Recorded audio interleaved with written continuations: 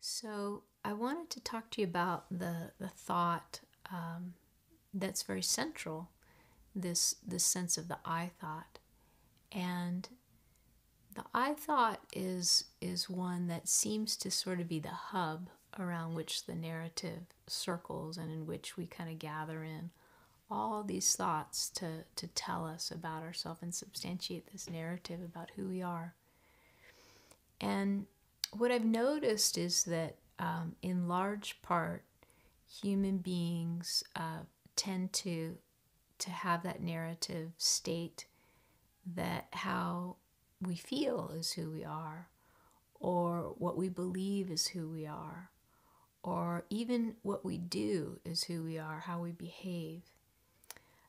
Once, I think it was last year, I was talking to a mom who was describing to me about her some things that were happening with her son at school, and she was stating that the son was acting out and that she had to talk with the teacher about it, and that the teacher had said that that was the case. And she said, the mom said to the teacher, well, he doesn't really feel accepted by you in the class. He feels like you don't like him. And believe it or not, the teacher said, yeah, that's true, I don't. And the mom said, well, surely it's his acting out, like his behavior that you don't like. And somehow the teacher couldn't kind of differentiate between the essence of the boy and the person and who he was as a human being and his behaviors. And so that was unsettling to this parent, as you can imagine. But it does seem to be the case that some human beings just don't have the capacity to differentiate between what a person does and who they essentially are. And so it doesn't mean that they don't have the capacity to learn that. That learning may come for them. It may grow in them over time, but it's a very significant thing to see the difference between a sense of who you are and what you do, who you are and what you believe, who you are and what you feel, who someone else is and what they do, who someone else is and what they think or say. And it's it may to some people feel like it's not such an important distinction, because they have to experience what another person does or what another person believes or what another person says. But in the realm of spirituality, it can be hugely different. It can be hugely different to really hone one's perspective. This is back to perceiving perspective, to be able to sense who a person is, who we are, that isn't defined by these overlays and these comings and goings. It's not to diminish the significance of certain actions or certain belief structures. They can be hugely significant, hugely impactful, either for the ill or for the good. But so I understand when people say, why would I want to even distinguish that? Because the repercussions of those actions and beliefs are so significant. And for some people, it almost seems like sacrilege to take their eye off the ball of what people are doing and saying, because that's so important and has such great impacts that something in them doesn't even want to look at what else might be going on.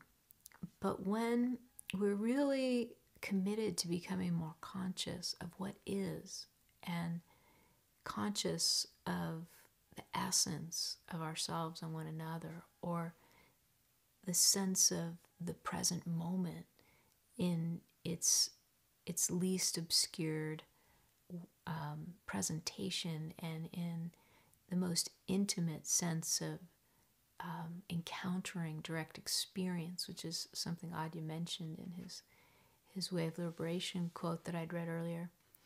When we're really committed to that, it's really quite revolutionary to contemplate and to hone our perception of what is, that's not defined by the overlay of thought or even the actions predicated on a whole host of conclusions and thoughts. So let me guide you a little bit in that, in present time. So let's say you're in meditation and you have a sense of your thoughts arising. You have a sense of establishing the witness, or maybe even a sense of softening from any fixed position of witness into this kind of more general field of awareness. And you perceive these thoughts more like their energy at this point, energies that are rising and bubbling up. Then from that perspective, you begin to feel your sense of self and the central I thought also beginning to perhaps soften a bit more. You may even feel like this compelling energy to want to refer to the I thought.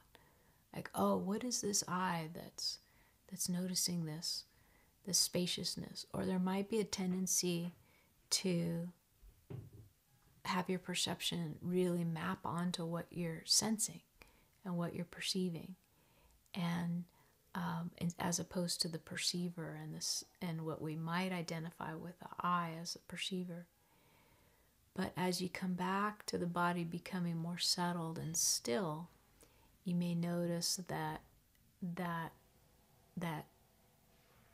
energy that's just compelled to refer to I or refer to tracking objects, that over time it may sense the transmission of stillness, and that any energy in your system that really wants to continue to move and reference may become conscious of stillness. It's almost as though it's like there's something in the field that's very still and quiet.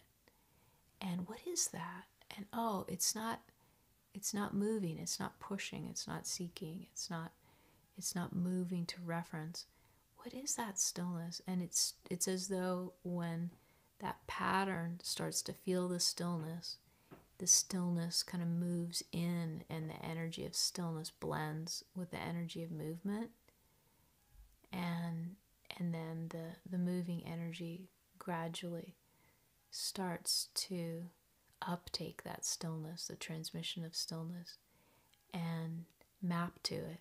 And it becomes, hopefully, as with practice, it should with practice become more and more settled and quiet.